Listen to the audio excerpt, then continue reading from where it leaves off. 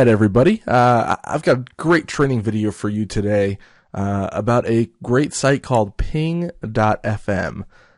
This site is basically a free service, and it's really easy to use, that allows you to update all of your social networks all at once.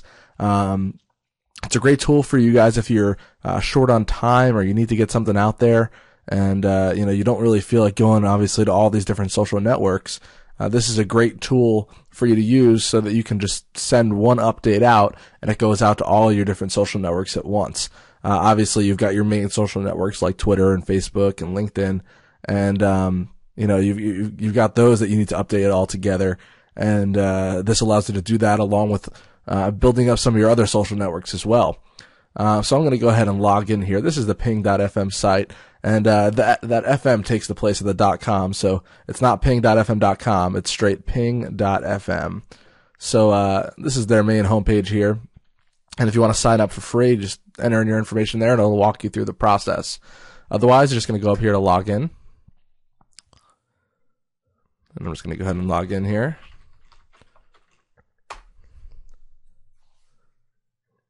And it's going to take me to my dashboard here. And now obviously it's going to say over here on the left all of my different social networks that I'm using.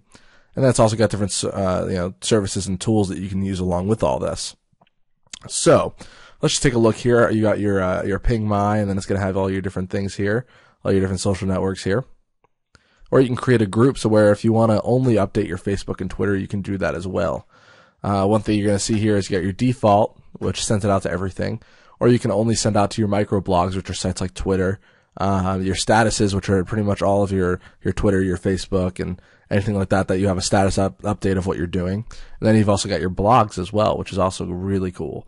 So then let's take a look here, and we'll show all of your different networks here. And let's say what you're going to do is when you first start up with an account, under the social networks, it's going to say add more networks, this button right down here, okay? And once you end up getting to that point, you're just going to go to here, click more, add more networks. And this is going to pull up basically all of the different networks that you have that are out there for you to use. And so the list is going to be a lot more extensive than this. Obviously, I've already added a bunch of mine as well, already. So this is going to be all of your different networks here. I'm just going to go ahead and show you how you can set up one of these.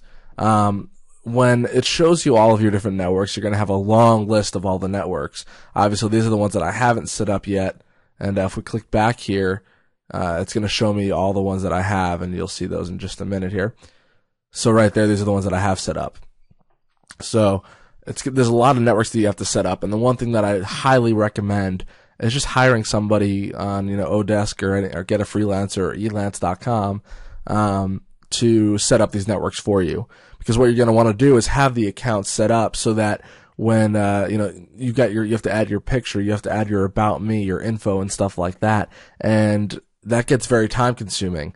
So your time is valuable. You're better off spent doing some other things rather than sitting on here adding your info for all of these different websites. So I highly recommend doing that. You can probably get all of these done for $30 tops. So post a job, say, hey, I need all these different networks set up, profiles on all of them, and then it'll walk you through the process here. So what they're going to do basically is go here, wordpress.com, let's just use this for example, and it's going to say add a network. And then it's going to pull up this window here. This is your kind of how you can get it set up, and it's as easy as entering in your username and password. So let's just use one of my old blogs here.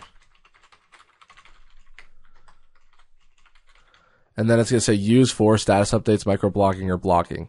Now my WordPress here is obviously a blog, so I'm just going to unclick these. So anytime I post a blog, it'll just go here. Then I'm going to hit submit. And that's it. It's as easy as that. So now every time, if I go back here to the dashboard, so every time I go here and I say ping my blogs, what I can do here is I can enter the blog title and enter in what I'm going to be saying on the blog, and it'll go out to all of my different blogs, including the one we just set up. So it's a really cool tool. Obviously, we've got your statuses, and I'll just show you really quick how you can go about doing this. So let's just say I status update, making training video for ping.fm.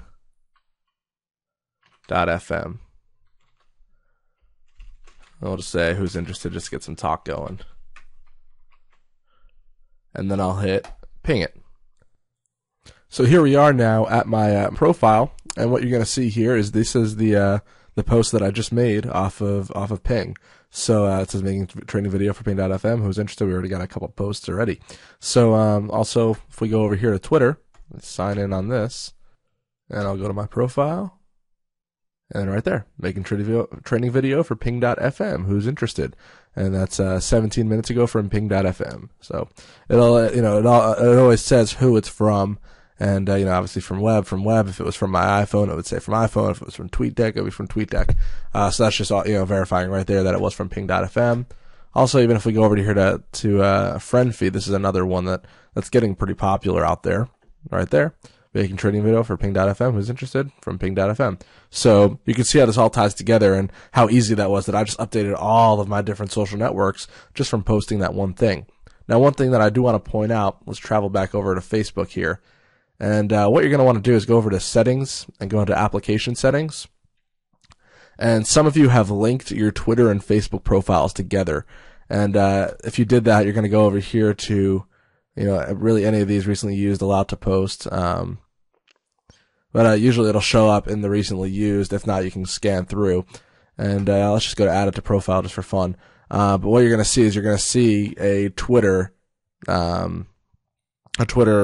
application, and that's where they're linked together. So what you're going to want to do is actually delete that, because if you do have that, it's going to post like 2 or 3 times on Twitter. Even if you have your fan pages linked as well, it's going to show up a bunch of times on a bunch of different social networks that you have linked together. So any linking that you already have on social networks, I would recommend deleting that. Otherwise, you're going to have a lot of doubles showing up. So as you can see, I only have it once popping up because I only have Ping.fm linking all my accounts together like that. So that's really in a nutshell what it does. And like I said, it's really easy to go through and set everything up. I do recommend, however, hiring somebody to get that done for you. And it's really as easy as that. And if you post a link, we've all have problems with shortening links. If you post a link, it automatically shortens it and gets it under that amount of characters. Now, do pay attention though that you do know that Twitter is it's 140 character max when you're inputting something into it. So when you're on here or on Ping.fm, what you're going to want to do is, as you type, it's saying how many characters you have here.